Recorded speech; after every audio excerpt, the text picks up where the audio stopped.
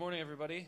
Thanks for showing up. I know it's really hard to wake up so early on day 2 of any conference, especially after you have that party last night. Amp Block was a good time. I'm Steve, and this talk is called The Return of Shoes. It's about Shoes, which is the best Ruby GUI toolkit in existence. If you didn't know, Shoes was originally started by Y the Lucky Stiff, and then whenever he disappeared, I ended up taking over the project. I actually took over Hackety Hack first, and by virtue of Hackety Hack being the largest Shoes application, ended up working on Shoes as well, because it's just natural that my biggest dependency I would get involved with too.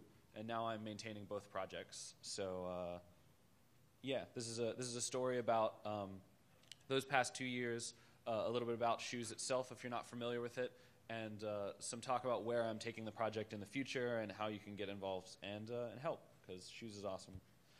So yeah, whenever Y disappeared, I thought to myself, well, I'm not really ready to take on an open source project and help anybody out, or I would need to help someone out rather than take one over. So whoever's going to take over Hackety Hack, I would love to help them, because I think that that's Y's crown jewel and a very important project, even not because of his celebrity, but just because I feel that the social idea of teaching people how to program, and especially kids, is really important.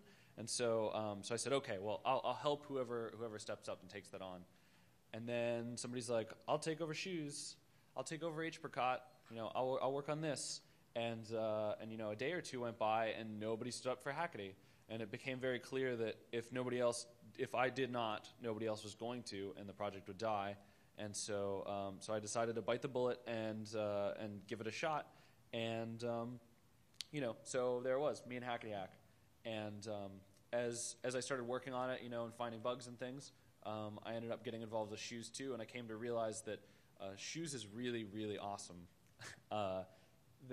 Most of the time when you're programming with GUI stuff, so as much as we complain about HTML and CSS and how bad it is sometimes to actually build things, doing desktop applications is far worse. I would much rather deal with all of the finicky CSS stuff and deal with IE6 issues than use GTK or Qt or something like that to build an app, because it's horrendous. And it's not really those projects' fault that they suck. It's due to their history and the fact that they were originally written for C. Means that oftentimes you get interfaces that are just C ported to a language like Ruby. So it's not like actually programming Ruby, you're programming in C in Ruby. So Shoes, and what makes it so magical specifically, is the fact that Shoes fully embraces Ruby and uses its primitives and ideas to build GUI stuff. So it makes really heavy use of blocks, for example, to power everything. This means that it's the only time I've ever built desktop applications that I didn't immediately want to go cry afterwards, because it's actually enjoyable. So the first part of this talk, I'm going to give you a demo and share with you why I love Shoes so much. This particular section is based on part of a book that Y wrote called Nobody Knows Shoes, and so it's called The 10 Gifts of Shoes. And it overviews the 10 biggest features or the 10 biggest parts of Shoes. So all of this art is things that I stole directly from Y, because it's great art. So just where that comes from. Yeah, Nobody Knows Shoes is the book, and afterwards you will. So here are the 10 gifts that Shoes gives us. Paragraphs, stacks and flows, which do layout, buttons, images, edit lines, which lets you input text, links and URLs, which are kind of cool, the backgrounds, and clear and other manipulation stuff. So we'll go over these real quick. So paras let you put paragraphs of text on the screen. Pretty simple. You can add some strings. You can multi-line strings, and it all works out. But it's the most basic thing you can do, right? Display some text on the screen. Also, if you'll notice in this code example, the entire application is actually in a block of itself. So Shoes app do, and everything that goes in the middle is what shows up in your window. Very basic, straightforward. Stacks. So stacks are one of the 2 layout mechanisms that Shoes has. They're basically a stack. If you put elements into a stack, they'll just go from top to bottom on the page. So it's like stacking things on top of each other. And you can combine those stacks with flows that let you do things that go left to right. So put things in a flow, and they go that way. With just these two simple primitives, you can end up making much larger interfaces by combining them together. So, if you put 3 stacks into a flow, you'll have a 3-column layout, and it'll grow to size all of the stuff that you put in it. And you can set heights and widths, and I'll do all those kinds of things. But that's it as far as layout goes.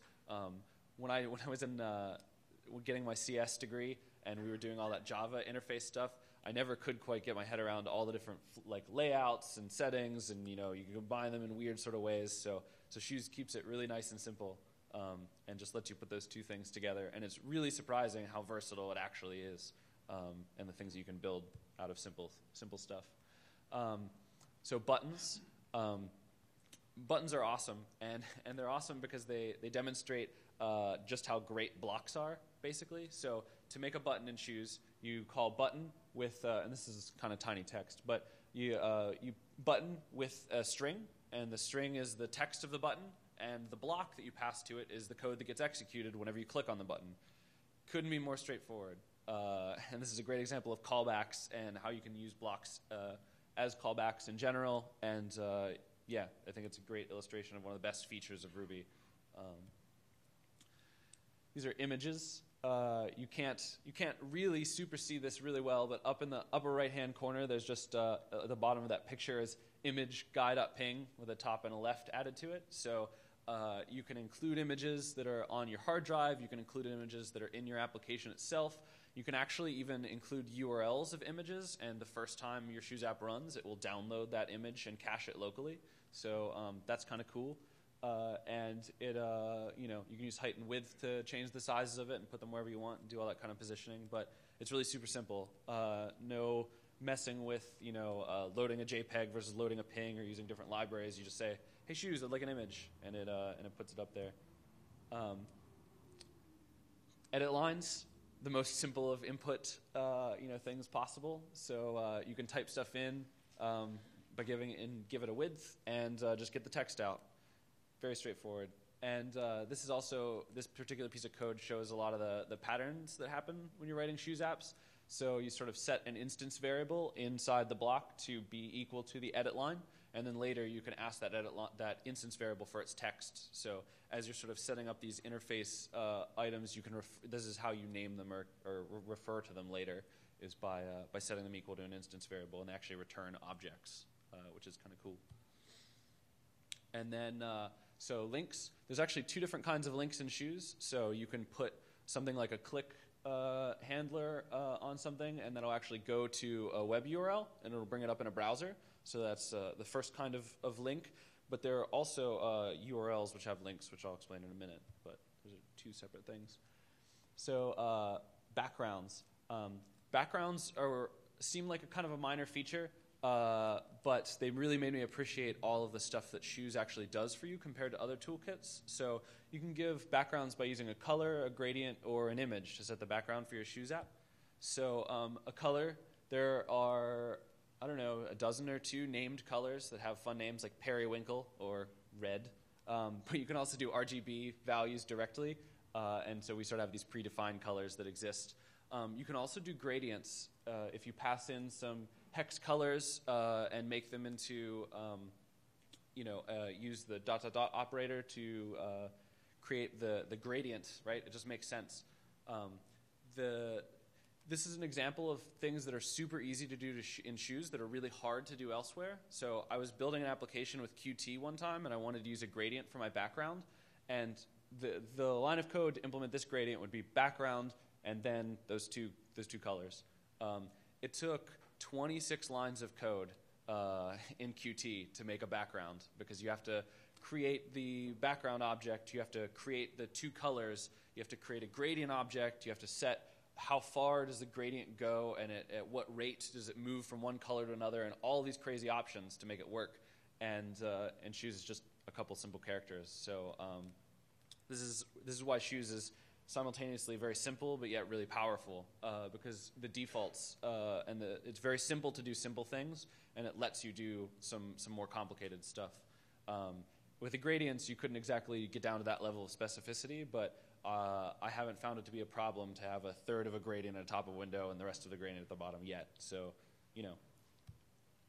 And then the second sort of link things are URLs.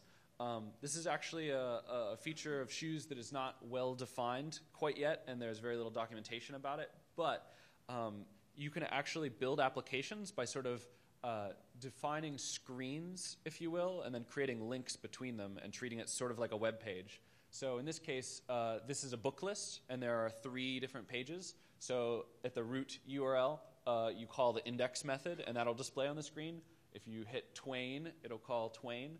And there's no actual browser bar. This is all just internal, but it lets you do the links. So if you can see in the index, there's a click going to /Twain, and that's how you navigate between. This sort of betrays a little bit of Shoes' heritage. This sort of Ruby incarnation of Shoes is actually the second or third. Long ago, it was actually about putting Ruby directly onto an instance of, I think it was Gecko, way back before I got involved with the project. So it still has this very webby feel to it in a lot of ways. If you know, stacks and flows are very similar to using divs to lay things out. But this lets you build like multi-page or multi-screen applications relatively easily. And then you can also just use a shoes.app or a window block multiple times if you want to have multiple windows in Shoes. But this is one of those things that's really unique and interesting. And it's like a different way to build apps. So when coming from other toolkits, there's a little bit of learning, but it's not too bad. And then finally, clear and its derivatives. So you can call like the clear method onto some sort of container object or something like a text area, and it'll clear out all the information.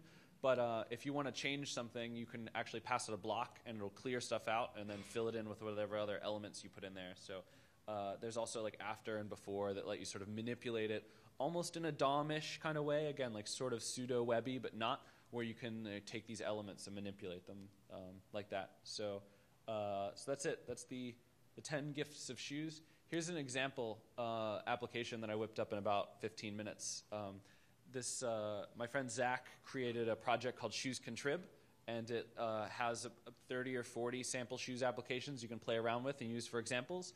And so I got really sick of opening them all up manually myself to play around with them. And since Shoes lets you run multiple apps at the same time, I built this little browser. So this you can actually load this up, and it will automatically read all the samples and let you use 2 drop-down boxes to try running them. So you can see I have a stack with a flow. So it'll do everything top to bottom and then left to right within it.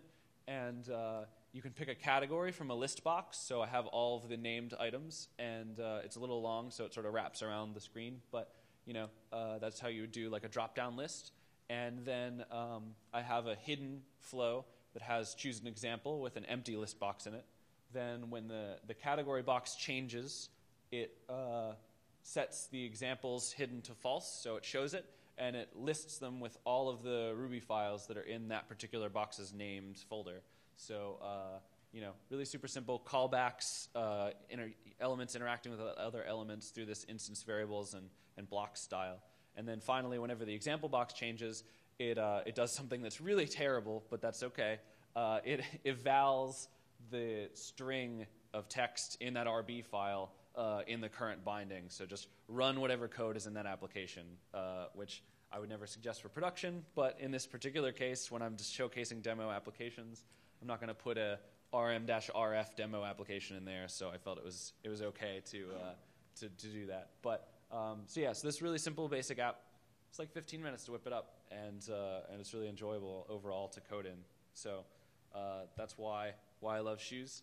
And nobody knows Shoes, but now you do. So that's the little bit of a demo. I want to show you an actual Shoes app running. And demos are always a terrible idea. So this will probably fail miserably. But So this is my favorite little Shoes demo app.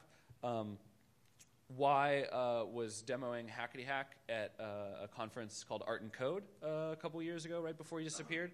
And so this is a dual. So you can see I have this open in TextMate. We have a window with a black background and some swords that are in a stack. They're just paragraphs. And it's sort of hard to tell with all these lines what's going on, but you'll see in a second. So we have this waists and these legs, and there's this animate block. So one of the other features that I didn't talk about before, you can actually run animations and processing, and shoes sort of have a lot of cross collaboration, or a lot of the people that were active in shoes really early on kind of went to processing at some point. And so you can do these great animations. So this is taking this insult variable and replacing its text with stuff from these array of insults, and then moving these legs and swords and stuff. So I'm actually going to start shoes up, and it gives you this little menu when you don't. You can package an application into a standalone app, but you can also open other apps. So oftentimes when I'm developing, I just open apps from shoes. And so whenever you're, you got two dudes that are sword fighting and yelling insults at each other, running back and forth, this little animation. So it's always really appealed to me. I'm not sure exactly why, but it's kind of cool. So yeah, so you got this animation and like little window. You also notice that it's got real, like the Chrome is actual Mac Chrome. So we do native widgets on Mac, Windows, and Linux. So the standard problem with cross-platform GUI toolkits is that they tend to have their own image, right? So if you've ever used a Swing application, you know you're using a Swing application, and that approach is okay, but not ideal. And so we bind to Cocoa directly to the Windows API, and we use GTK on Linux. So only if you're using Qt do you sort of feel weird about it. But that way you have actual real widgets, and it feels much more native than something like Swing would be. So yeah, anyway, this is a little app. And while Shoes sort of has a reputation for being good for tiny apps, or it's good for like smaller things, but you can actually build larger applications in Shoes. Shoes actually came from Hackety Hack, like I mentioned earlier. So I'm going to show you that real quick as well, just to give you an idea of like a much larger Shoes app. So Hackety Hack is a couple thousand lines of code, and it lets you learn Ruby or learn programming via Ruby. So this is all written in Shoes, but I have some tabs with some sample Shoes apps that you can look at. So there's actually really cool like animations. This is actually one stolen from processing, but it lets you just run them and check out all these little fun things. But so we have this like code editor, and it's got line numbers, and you can like syntax highlighting stuff. When you type in do, it'll highlight things and let you move around. And you can just click save and save your program and run it. So super integrated mini IDE. You can actually learn Ruby via these lessons. So it actually folds out these little side panels, and you're able to go through and learn programming. It tells you how to start typing stuff. We actually implemented Logo as a DSL in Ruby and put it into Hackety Hack. So you actually start off by learning Logo in Ruby to learn programming, which is kind of slightly meta, but good. So I'm a big fan of that. And then there's also, so you have your list of programs, and you can actually go to the website and sign up and get an account, and then back up your programs to the cloud on the website and share them with other people and help each other out. So I was so excited. I didn't explicitly build like forking functionality into the website. It's sort of like almost like a mini GitHub, right? Because GitHub influences all of our lives as developers. So with the Hackety Hack project, I wanted to have something similar. And organically, these two like 15-year-old kids were building a little application, and one of them had a problem, and the other one said, "Hey, I copied your program and I tried it out and I fixed a bug, and like check out my version." And I went, "Yes, all of the work that I've been doing has meaning." So it's great. I've had people email me and say, "Hey, I went through this with my 7-year-old son, and now he's like playing around and making little games and messing with things." So it's real good. But anyway, this is an example just of a larger Shoes app and how it can sort of scale up to semi-real applications. And also, I distribute an actual copy of Pong with Hackety Hack as well, which is kind of cool. So you can actually play by just moving the mouse. And the AI isn't particularly great, but whatever. So that's an example of computer wins. You can build whole games in Shoes via a Shoes app, and all that meta stuff. So awesome. Code demo, everything didn't break. It never fails. Such a bad idea. So Shoes is awesome, right? I love Shoes, but there are some things about it that aren't. So we'll talk about what's awesome about Shoes and what's not awesome about Shoes. So first of all, most importantly, GUI toolkit. isn't actually a pain to use. The only one I've ever found that's like this. The best thing about shoes, though, the more I've come to work with it, is to appreciate that the value of shoes, or what's great about shoes, is its interface and not its implementation. So this manifests itself in a bunch of different ways, but the largest is just that. The joy that comes out of using shoes is because it is a great way to build GUIs, but the actual details of how that works is, first of all, the implementation of shoes is a little bit of a problem, but also there's no reason there can't be multiple flavors of shoes. So a while back, we decided to actually explicitly do this, and one of the core team members created green shoes, which is a shoes that's about 90% compatible with the classic, or what we're calling red shoes, but it uses the native Ruby GTK bindings to build, using the same interface, you can run your code via that. And so it's an interesting experiment, recently released 1.0 on Y-Day.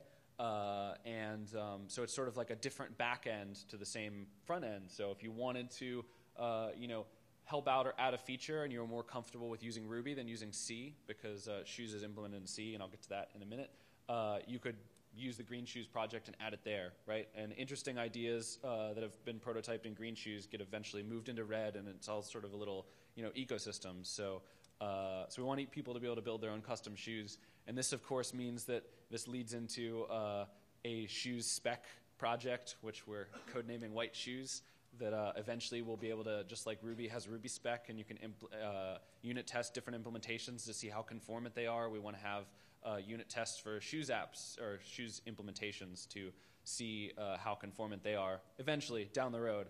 But these are the two major forks. There are a couple other ones that have sort of started up and fizzed out a little bit, but Green Shoes is going strong and is a really awesome project. Being cross-platform is also one of the great things about shoes, right? So as developers, we want to do things that minimize our time actually developing the junk, and we want to be implementing interesting logic, right? So write once, run anywhere is awesome, and you actually get to do that with shoes. So that's pretty cool.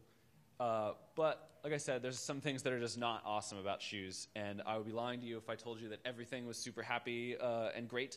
So this is currently what the problems are with shoes.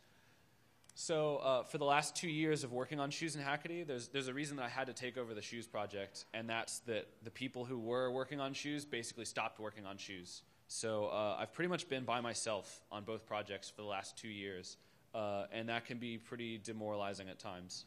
It's really difficult whenever you spend hours fixing something and you're not even sure if anybody uses it. I'm really driven by motivation of people actually using the software that I write. And so, that's what's been great about Hackety specifically, is that a lot of people use it. And so my work through shoes comes forward in Hackety. But it's been very hard to keep going whenever you're sort of by yourself. The other problem is platform stuff. So the by yourself thing manifests itself in other ways more than just me wearing black clothing and crying in a corner or whatever.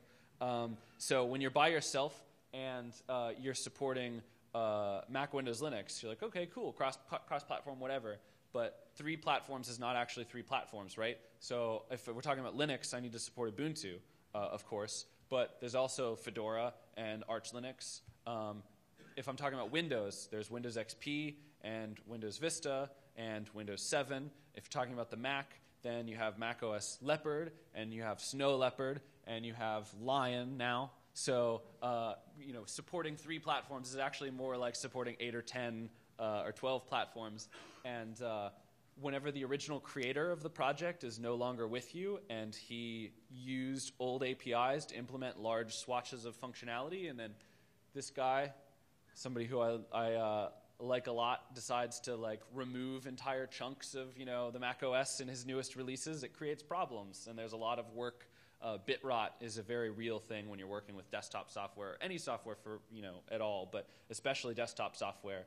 And so currently, actually, the Shoes works with Lion, but only if you build one yourself. So if you go to the website and download it right now, it will crash and I'll get back to that in a little bit later, but bit rot is one of those things that actually does happen and is very hard as a single developer to be an expert on 12 different versions of operating systems and all their little kinks and fiddly bits. So I'm late tired from dealing with all of these issues.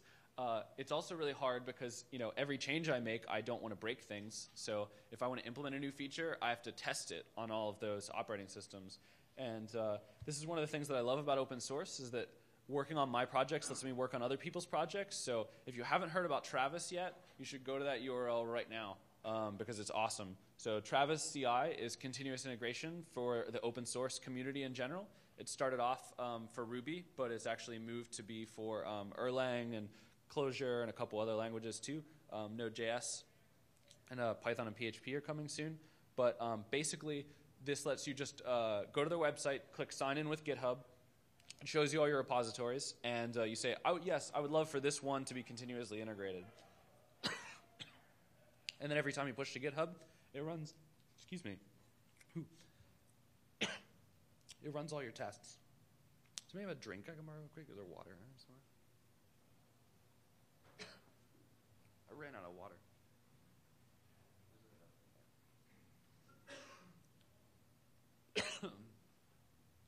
Sorry about this, Stan. It's okay. The voice is still dropped.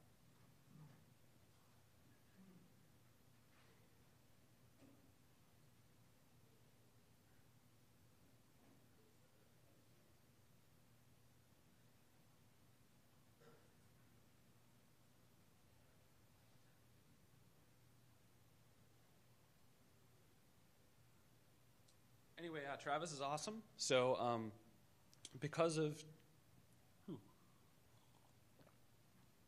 at the moment, it only supports Linux, but this is a great way for me to contribute to the project. I'm helping them with Mac and Windows workers so that we're able to actually test applications on multiple platforms. And so that'll be a great way to be able to test all these things and make sure that I'm not breaking stuff.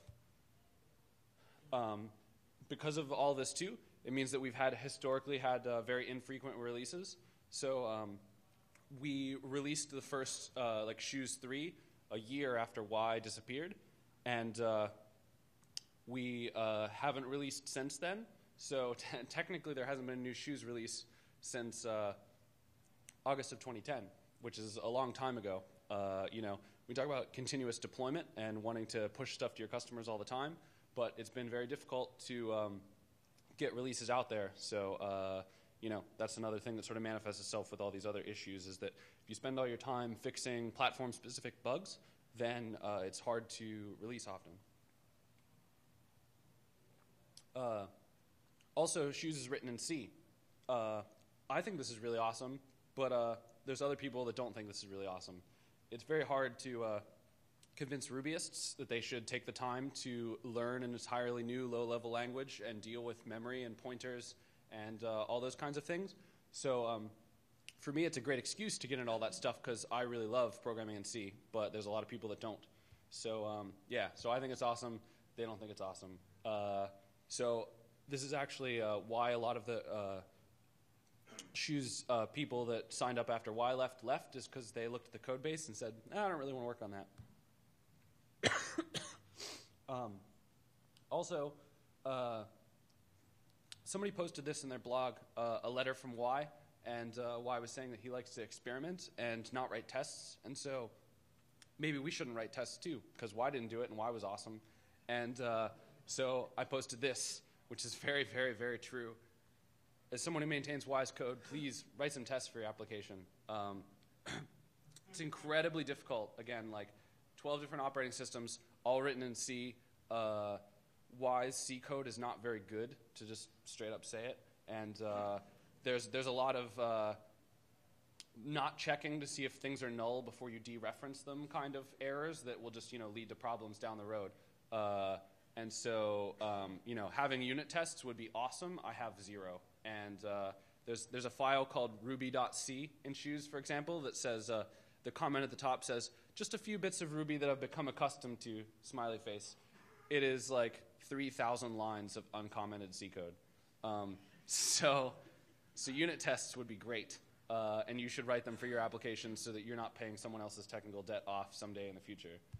It's totally worth it, but Shoes is intimately tied to MRI at the moment, and what that means is that 192, it's not happening. One of the reasons why we released Shoes so infrequently is because we currently were tied to Ruby 191, and Ruby 191 is a terrible abomination that never should have been foisted upon the world, but I didn't know that right before it came out, so we moved to 191, and it's what happens. So we're still working through a couple little 192 issues, but it's really difficult. I also want to move to Rubinius at some point as well. That'll probably end up happening. Maybe not. We'll see. I definitely want to get it working with it, but because Rubinius is a great project. So nobody knows Shoes is sort of the past, and so what's going on with the future? Will anybody know Shoes, or what's the project like? We're sort of at this weird tipping point right now, which is really awesome, and it's an exciting time specifically, but there's definitely a very clear separation, I feel, between this moment that's happening and the past and the future. Like, it's all going to be different going forward than it was in the past. And this is very hard for me to sort of work through. One of the reasons why it took me 2 years to really get going on these projects is, when you pick up someone else's work of art that is very obviously closely personal to them, and they threw it in the garbage can and you sort of picked it up, you don't want to ruin what they originally were intending, but you also have different goals than the original creator. So I think that there's a lot of beauty in maintaining software and having lots of tests and being able to change things easily. And so it's not that Y was bad, it's that his goals were different than my goals. And so now I have to turn his code into the code that I want to see. And so it took me a long time to become okay with removing thousands of lines of code that Y wrote from a project.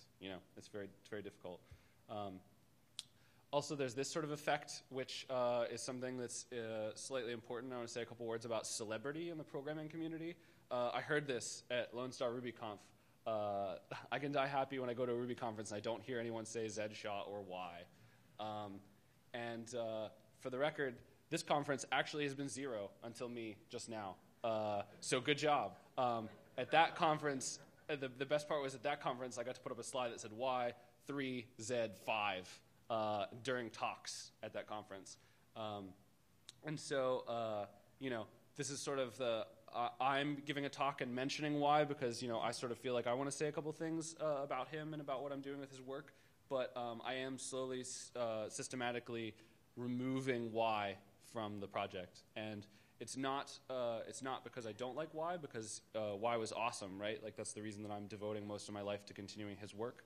But he did want to leave and be left alone, and so I feel that it's only respectful not to keep talking about someone forever, right? You break up with a girl and you don't keep her pictures around your apartment, for the rest of all time. It's part of the moving on process is that we need to remember Y for sure, and that's one of the reasons why Y Day is awesome. So I wrote this blog post called "We Forget That Open Source is Made Out of People," and we do invest a lot of ourselves into the projects that we write.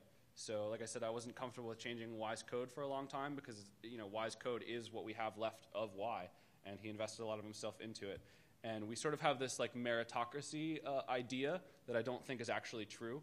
So we'd like to say that all the software we write and we put on GitHub is totally impersonal, and it's all about whether it works or whether it doesn't work. And it's just about code, right? When I tell you that code that you wrote is terrible, it doesn't mean that you're a bad person. So it's about the code. I'm not saying anything about you, but it's terrible.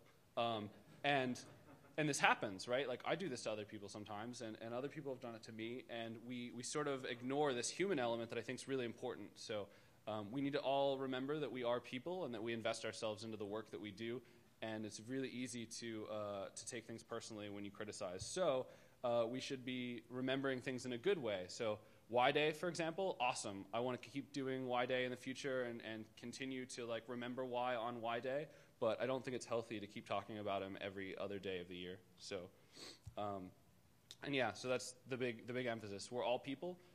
This manifests itself also in the celebrity effect that we were talking about before.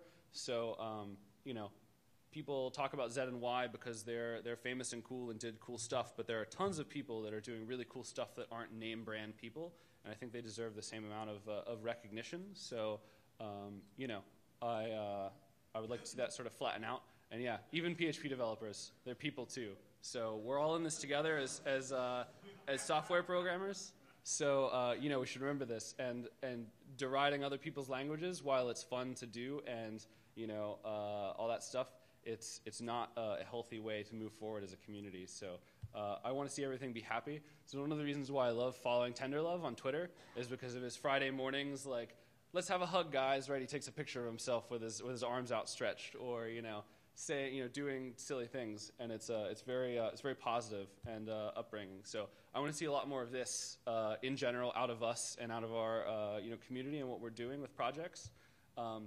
This is also why I love contributing to Travis, because Sven and Josh genuinely are incredibly happy anytime you help them with anything. Their IRC is one of the best rooms to be in, just because they love doing this, and they enjoy that people want to help them. So that sort of positive energy is very infectious, and it creates a really great environment to work in. GitHub adding emoji to like pull requests and stuff and like comments is like great, because you can like put all these silly things in there and, you know, make it much more lighthearted and happy. So I really like having that, and so as I'm moving forward, these are the kinds I'm thinking about, right? Like, what community do we want to create as software developers, as someone who's running a project, and as someone who's running a project that basically is minting new developers, right? Like, I'm having metaphorical babies. What kind of world do I want them to grow up in? And so, you know, when I make new programmers, I want them to be taking part in something that they would be proud of. So as far as the actual technical details of what's going on with the future, Shoes 3.1 beta, I'd like to sort of semi-announce that today. So some of the stuff that I've told you is slightly outdated as of right this second. So Shoes 3.1 is mostly about moving to Ruby 1.9.2. And so if you build Shoes head today with Windows or with Mac and Linux, you'll get a working Shoes based on Ruby 1.9.2 with a couple other bug fixes and stuff. If you build on Windows, it will compile but not quite run. And this is largely due to the fact that we all are not very experienced with Windows, and we redid the build process entirely to make it better, but something is still a little bit broken. So I was furiously working the last couple days to try to get it working right before this happened, so I could just be like, it's out, but not quite. So it's a beta instead of a release candidate. So if you would like to help, you can check it out on the Shoes wiki. And there's links and stuff. So we would love to have some additional help testing this newest release of Shoes. If there are other bugs, I mean, you know, the Mac and Linux versions too actually are working, but we'd love your bug reports, feedback, comments. You know, we're always trying to make Shoes better in general. And as part of that, like, not having celebrity happen, while I'm the one up here announcing Shoes 3.1, it's not really due to my work in a large part of it. So specifically, Was Not Rice and Chuck Reams are two guys who have put a lot of time and effort in the last month. So like I said, just that little bit of help from someone can sort of take a project that's stagnant and make it, you know, explode. So these two guys sort of jumped in the IRC and said, hey, I'd like to help. What can I do? And so in the last like 6 weeks, there's been more activity in Shoes development than in the last 2 years. And it's solely because one or two people decided to actually help and get stuff done. So Eric rewrote the Mac build process entirely, and Chuck rewrote the Windows build process entirely themselves, which is no small feat, again, with C compilation, compiling Ruby, 10 to 15 dependencies of like various, you know, C stuff that we use is not a non-trivial thing. And so, you know, they're awesome. All these other people, Toby, Finzi, Dominic, Corey, Dan, and Matthias, they've all been doing a lot of great work on Shoes and Hackety specifically lately. You know, Dom is helping me rewrite the website for Hackety Hack. Matthias is doing the same thing with the GitHub style or the code sharing style stuff on the Hackety website. Corey and Dan contributed great stuff to the Hackety, you know, application themselves, working with a new site and doing those kinds of things. And Finzi and Tobe have been working on, you know, various things around Shoes. So all of these people have been helping me out a lot, and I really, really appreciate it. And they've completely changed my perspective on a project that was, you know, difficult to work on. Like I said, you know, when you're doing something by yourself for a long time, and so I owe them a great deal for that. So, yeah, if you want to help out with Shoes, we would love to have you. Even just advice or like, I went to your website and it sucks because of X would be awesome. So you can hit the shoes wiki. Shoes@liberalist.com is our mailing list. We have Pound Shoes on Freenode as well, and if you want to get in touch. Also, there's the @ShoesRB Twitter account, because all the good variations of shoes were taken, and Twitter doesn't give up names that no one uses anymore. So 3 O's in ShoesRB. And if you don't feel comfortable posting the mailing list, you could actually email me directly, and I would love any feedback or thoughts or whatever. So you can send me an email. So thanks. As always, you can reach me at all these different places with my Twitter and our status on the web. The website's for shoes and Hackety Hack. That should be 1O in shoesrb.com. I typoed my own slide. I'm also on Speaker Rate. All the talks that you go to, you should go to Speaker Rate and rate the people that talk, because it's the only way we can get feedback about our talks. So really appreciate it. And I'm writing a book about REST. So get some re.st is about real REST and why Rails is not actually REST. So if that means anything to you or doesn't, you should check it out. And I run training classes now with Jeff at Jumpstart Labs. So that's other things that are going on with me, sort of unrelated to shoes. Thanks. I don't know what my time is at all. I think I have some time for a couple questions at least, right? When's the next person starting? Yeah, we're good. Okay. Yes. What's up? Why are you targeting 192 and not 193? So maintenance programming is entirely different than greenfield development. You know this more than like anybody does. So I will be moving to 193 as soon as humanly possible once it's out, but it's the same sort of deal, right? Like the difference between 191 and 192 is bigger than 192 and 193 in a lot of ways. So as soon as 193 final actually comes out, I'm going to start like doing that and moving, and it should be a relatively easy transition, because the biggest thing is like threading, right? So 191 actually causes a lot of crashes on Windows, and this affects a lot of Hackety Hack users, because GUI stuff uses heavy threading, and 191's threading was the worst part about a terrible release of Ruby. So that's big. Anybody else? Yes. So you looked into what test frameworks there are for C? Yes. So there is a bunch of C unit testing frameworks, but as I'm sure you know, if you don't write your code to be testable, it's often really hard to get your code under test. So every one of you should go out and buy Working Effectively with Legacy Code by Michael Feathers right this second. That is another book that changed my life. Jim, Wyrick gave the talk where he talked about the books that changed his programming life, and Working Effectively with Legacy Code changed my perspective. He defines legacy code as testable code, and so it's basically a bunch of strategies for getting completely untestable code under test. So so looking into it and that sort of stuff. So thanks, and come find me if you have more questions.